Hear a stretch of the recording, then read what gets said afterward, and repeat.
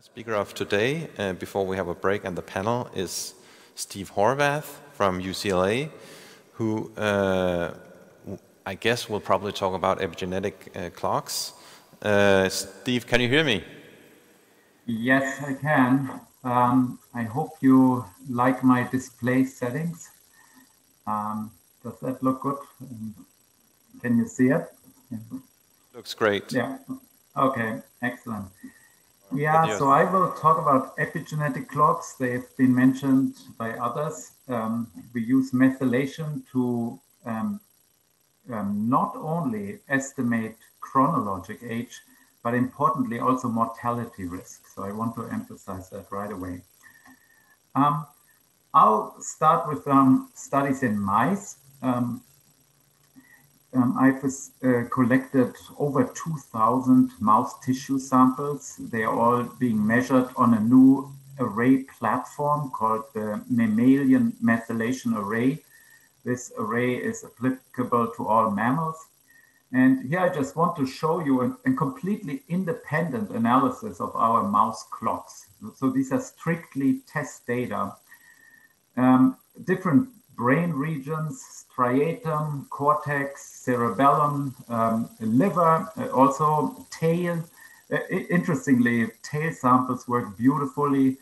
I should mention ear samples work beautifully.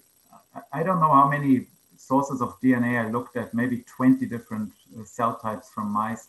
So the clocks work quite well. This particular data set comes from a Huntington disease study. And in my worldview, Huntington disease sometimes exhibits accelerated epigenetic aging. We have a couple of papers out in humans, but here we kind of replicate this finding in cerebellar samples from a mouse model of Huntington disease. So you may appreciate here there's a slight increase in the epigenetic age of Huntington disease mice, these so-called Q175 mice. But I would say the effect of Huntington disease is weak, so the one genotype everybody knows are growth hormone receptor knockouts, right? These dwarf mice live substantially longer lives. And sure enough, all of my epigenetic clocks indicate that these knockout mice slow according to epigenetic clocks. And here the plot shows you in black control mice, in red. Sorry to interrupt you. We have, can you hear me? Yes. We have, your slides are not coming through really very well, so I'm wondering if you can try to restart the. Can you try to restart the PowerPoint maybe? What happens if you restart it? Okay. I apologize for interrupting you. Can you see this better? We can see this, yeah. If you try to run just keep the zoom at 100% and then maybe start the slideshow. Let me put it this way. If you see the slides now, let me just proceed, it's too risky. So the red dots are the knockout mice, and you appreciate that in the cortex, hippocampus, kidney, liver, these knockout mice show slower epigenetic age, which is on the y-axis, So there's another gold standard anti-aging intervention, caloric restriction. And I can tell you that finding is utterly robust, So any mouse clock I have that I apply to these kinds of data of caloric restriction show slower epigenetic aging in the liver. I have 3 or 4 of these types of experiments and very consistent findings in mice. The other gold standard intervention all of us care about is rapamycin. And unfortunately, I see a weaker effect than that observed for for growth hormone knockouts or caloric restriction. So here I show you some mouse studies from Rich Miller and Vadim Gladyshev. And what we find is, so yes, for example, rapamycin is associated with slightly slower aging in the liver, p-value 0.03. This may be a sample size issue. We only had 6 mice that were treated with rapamycin, But at the same time, in the left panel, you see the results of caloric restriction. We get a p-value that is an order of magnitude more significant. So I would say rapamycin has a weaker effect on epigenetic aging. I now want to turn to other mammals. So again, our mammalian array really applies to all mammals. For example, we have a very accurate clock for elephants. You can give us a blood sample from the so-called African elephant or the Asian elephant, and we get correlations 0.96, 0.97, 0.96. These clocks are of interest to people who want to conserve and protect animals so they can monitor the ages of elephant populations. But in the lower panels, I show you kind of a crazy thing, So we built epigenetic clocks that apply both to elephants and humans at the same time. One mathematical formula. You give us a blood sample of a human, you give us one from elephants, we get correlations 0.97, for this, I call it human elephant clock. Moving to cats. Again, we have very accurate clocks for cats. These are blood samples from different cat lines, cat breeds. And again, we can go through this exercise of trying to develop dual species clocks that apply both to cats and their owners. So these human cat clocks. And here the points are colored by species. The orange are the human samples.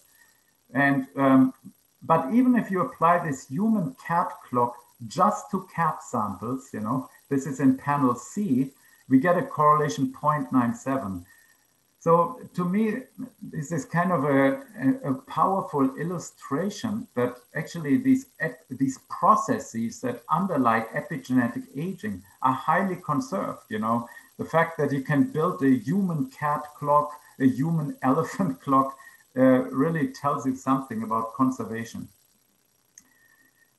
Some people prefer dogs over cats. So I want to mention we did a very detailed analysis in 51 different dog breeds. Again, we have a very accurate clock that applies to all dog breeds. And we have also lifespan predictors of dogs, but I'll present that another time. The naked mole rat is, of course, one of the most fascinating animals for aging researchers. So here I show you a collaboration with Vera Gorbunova, Chris Fox, and many others, where we built an epigenetic clock for naked mole rat. And as you know, the naked mole rat has negligible senescence on a physiological or phenotypic level, but it's interesting, you can still build very accurate clocks. And in my worldview, this shows that the naked mole rat can really deal very effectively with the epigenetic damage that accumulates. Moving to another animal, rats, another rodent. We have here again clocks that only apply to various rat tissues, but we also have clocks that apply to humans and rats, so human rat clocks. A major focus was on understanding bat species. Why? Because bats are fascinating animals. They often have the same size of a mouse, but can live for over some bat species can live for more than 40 years. So what's the secret behind it? So in collaboration with Jerry Wilkinson and a team of bat researchers, we developed highly accurate clocks for various bats here. But importantly, we developed a clock that applies to all bat species. You may know there are over 1,000 different bat species. They are highly divergent on a sequence level, but still one manages to build a single clock that really accurately applies to here 26 different bat species. By the way, any plot I show you is based on either cross-validation or a true test set. So I never show data from training sets, you know, because it's so misleading. But what's the big prize? Can we build an epigenetic clock that really applies to all mammalian species? You know? I refer to such an epigenetic clock as a universal mammalian clock. And we are very much working on that. To address that, we have collected over 12,000 DNA samples from over 160 species. And I want to show you one of the first versions of this universal clock. So this panel uses 3,000 test set samples. And the dots are labeled and colored, they are labeled by species. And here I show you on the right panel all the species. We have everything from human to cotton rabbit, alpacas, I mentioned the bats, dogs, lions, elephants, and so on. And I think you can appreciate these are very high correlations, you know. So I can already tell you, we have and will publish a universal clock very soon. Now, moving to another topic, because when we talk about epigenetic aging clocks, it really refers to calendar age. But there are more interesting questions. Why do similar species, such as mammals, have markedly different maximum lifespans? And there's, of course, a vast literature on that topic. My angle is clearly methylation, as you can suspect. And here I want to show you the results for one cytosine. There's a single location in the genome. And for that location, the methylation levels on the x-axis are actually highly correlated with the maximum longevity, maximum lifespan on the y-axis, correlation minus 0.64, you know.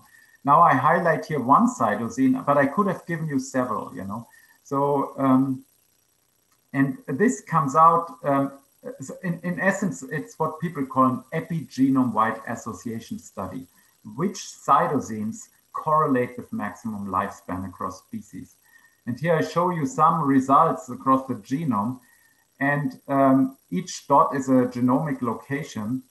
And looking at the p-values that exceed or 10 to the minus 20, there are really many locations that associated strongly with maximum lifespan. And so a big picture methylation very much is informative of maximum lifespan across species. And this pertains to any way you would want to analyze the data. If we just focused on bat species, we would find cytosines. If you just focus on rodents, you would find it, you know. Various ways of stratifying the analysis. I now want to come to the human species, because we all like that species. Short history. The first generation of epigenetic clocks really focused, of course, on chronological age. For example, the pan-tissue clock was a measure of chronologic age.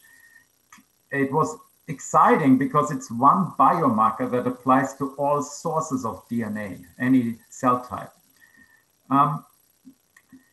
Now, it's also well known that if you exhibit epigenetic age acceleration, meaning your methylation age estimate is higher than expected, then you have a slightly higher risk of various age-related conditions, including, of course, mortality risk. However, the original first-generation clocks show rather weak predictive ability for lifespan. And that stimulated then the research on developing the so-called second-generation epigenetic clocks. You know PhenoAge, you know GrimAge. PhenoAge was developed by my former postdoc Morgan Levine, GrimAge by Akelu. And these clocks should really be thought of as mortality risk predictors, not as age estimators. And so, for example, if you're in the top 5% of fastest agers, according to GrimAge, your hazard of death is more than twice that of the average person. And this statement pertains to any stratum that an epidemiologist would come up with. For example, you could, GrimAge is a wonderful predictor of lifespan in people who never smoked a single cigarette in their life. Conversely, it's also a great lifespan predictor in heavy smokers. It works in men, women, different ethnic groups, and so on. Here I show you one meta-analysis, but I could have found many others. So here we looked at people of Hispanic ancestry, African ancestry, European ancestry, and you consistently find significant hazard ratios. And the hazard ratios look weak perhaps to you, but mind you, it's associated with 1 year of age acceleration. The hazard ratios would be well over 2 if we calculated 8 years of age acceleration. So 5% of the population have an age acceleration larger than 7.5, I think, according to GrimAge. Now, what we and many others want to do is we want to qualify GrimAge or similar biomarkers as surrogate endpoint for human anti-aging studies. Why? Because we cannot wait for 30 years to validate an anti-aging intervention. We need surrogate endpoints. And to convince us and others, including people from the FDA, you really need to assemble a large body of evidence, and including, above all, cross-sectional associations. So the good thing is there are a dozen papers by independent groups that validate GrimAge. Nobody doubts that it predicts lifespan in a cross-sectional association study. But a more interesting question is really longitudinal studies. So let's say you have blood draws collected 2 times or 3 times, separated by 5 years. Does the rate of change in GrimAge portend bad outcomes? The answer is yes. So I'll show you some data from the normative aging study. We also assembled genetic evidence. So polygenic risk scores for GrimAge are strongly associated with parental longevity. We just put a paper in bioRxiv. And then topic number 4 is to assess test-retest variability. And why? If somebody draws your blood and tells you your GrimAge is hopefully 29, and then a day later you go to the lab and measure it again, hopefully it's still 29, so you want to make sure that there's low variability, And again, GrimAge and similar biomarker look very good. So to briefly mention it, the rate of change in GrimAge is associated with increased hazard of death. This study was done by Alexandra Binder, and she looked at multiple blood draws from the normative aging study. The paper is not yet published, but just so that you know. People who are interested in polygenic risk scores for GrimAge and other epigenetic clocks can access those. Our data are published on bioRxiv, including the SNPs, so I invite you to look for that. I mentioned these retest studies. So we find very high intra-class correlations, well above 0.95 for grim age across technical replicates. The low values can be observed when you look at buccal swaps, you know. So the thing is, the grim age biomarker doesn't apply to buccal swaps, you know. So forget about it. But for blood, it has exceptional intra-class correlation coefficients. So epigenetic clocks are already being used in human clinical trials. So I'm very happy about it. And I mentioned this very interesting study from Greg Fahey and Bobby Brook, who developed a treatment for thymus regeneration. And interestingly, there was an important side effect of the treatment. It ended up rejuvenating epigenetic clocks, and actually several epigenetic clocks. So here I show you the data. Each panel is a different epigenetic clocks. The x-axis shows you a month from trial onset, so from baseline 0 to 18 months. And I think you appreciate that the grim age clock shows 2.5 years of age reversal. Now, the problem with the limitation of the study was that it was a phase 1 trial. It was meant to show safety, not efficacy, you know. And so it involved actually only 9 individuals.